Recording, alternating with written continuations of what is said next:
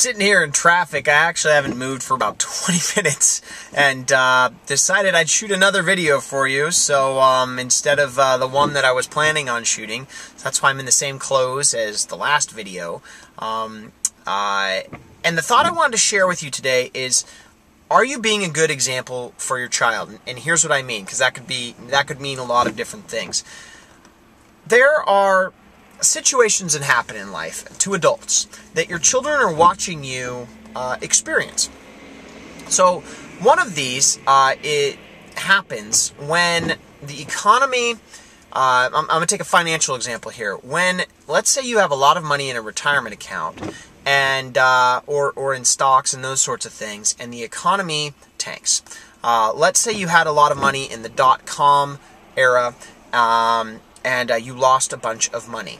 Or you had a bunch of money in real estate, and you got in at the top, at the end of it, where it peaked, and then the bottom fell out and it crashed. The typical thing that you hear people say who go through that is, oh, I can't,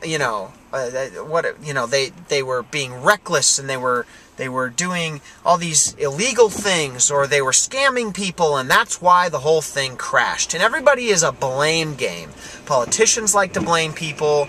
The people who put their money into these things and lost a bunch of money like to blame everybody else, because nobody wants to take personal responsibility. But realize that your children, if you behave like this, are watching you blame other people for your problems, when reality is, and hindsight's always 20/20, but I think it's a good instructive example.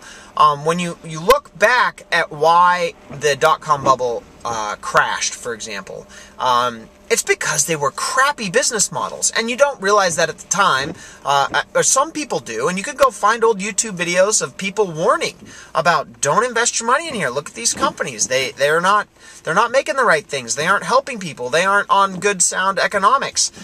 Don't invest in them. And yet everybody ignores the advice, and then everybody wants to blame everybody else when it comes crashing down, when the real reason it came crashing down was just simple basic rules that are actually that it is, if we're putting our money into those things, it's our duty to understand the rules of the game. Warren Buffett says, don't invest in things you don't understand. Only invest in things you know.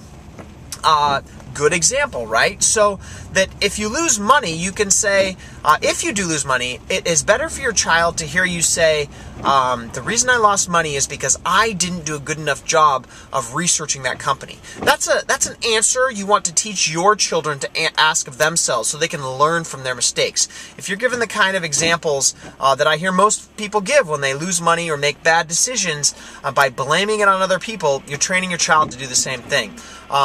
I would like to argue a little bit here that I think a lot of people are going to be saying this very soon, that have their money in stocks and are not paying attention to what the dollar and debt is doing to our economy. They just are clueless. They don't want to spend time thinking about this sort of thing. And when it comes crashing down on their head and it goes badly, they're going to want to blame people. Democrats are going to want to blame the Tea Party for not letting them spend. The Tea Party is going to want to blame Democrats for racking up too much debt, and it'll be blame, blame, blame. But 2020 vision will show that there will be some people that came out on top and actually put their money in the right places, like in certain commodities or different things. I'm no economist and can't predict the future, but there will be people who end up making money by making good, sound decisions. And so I would encourage you to be one of those people by doing your homework and making sure that you put in the right kind of due diligence, and so that even if you do make a mistake, you can go back and be the example for your child and help teach them the mistake that you made and how you should have thought it better differently the next time, instead of making the same mistake again. So kind of a long example today. I hope it makes some sense. It's kind of a little bit away from parenting, but still, modeling and your behavior is always important when children and little eyes and ears are watching and listening. So be cognizant of it and try to spend more time thinking about it. And I think your children will benefit from that.